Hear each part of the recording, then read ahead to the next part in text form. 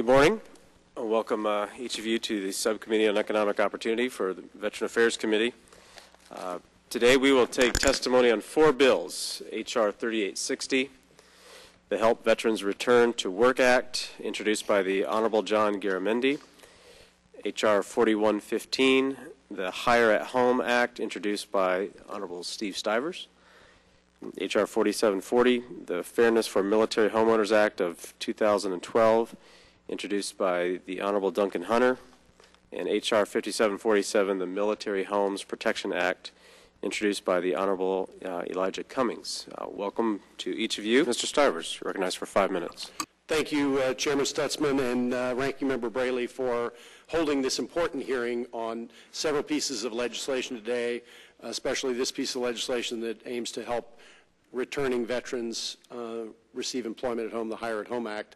I also want to thank my co-sponsor, my lead Democrat co-sponsor, Representative Tim Walz of Minnesota, for his hard work on this issue and helping me tackle this important issue. This bill is designed to improve the cooperation between the military and state agencies to more closely align specialized military training with state licensing and certification requirements. The bill came from an idea at a Veterans Roundtable in my district in Columbus, Ohio, and I'm grateful to the group of local young veterans, 3 of whom are attending the Ohio State University, and talked about the problems they had in getting back to work when they came back from Iraq and Afghanistan.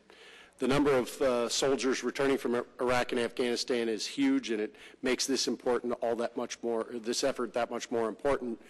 And you may know that the unemployment rate among post-9/11 veterans is 12.7%, according to the Bureau of Labor Statistics. By allowing military training in a comparable field to count towards certification in the private sector, we'll get veterans back to work more quickly and be able to help their families.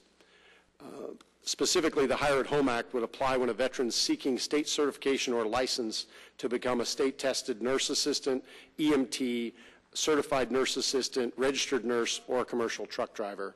This legislation simply ensures that the states consider a service member's experience by allowing them to skip expensive and time-consuming hurdles to employment.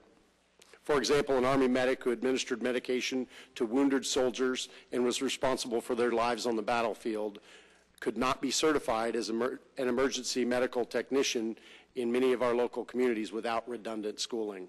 This bill would make the transition much easier and alleviate the pressures of unemployment in our veterans' communities. One of the best ways to honor the service of our veterans is to give them an opportunity to do the same job at home without the unnecessary burdens of additional redundant training. Our bill would accomplish this objective, and we're willing to work with anybody who has any amendments on the bill, and look forward to addressing any concerns anybody might have.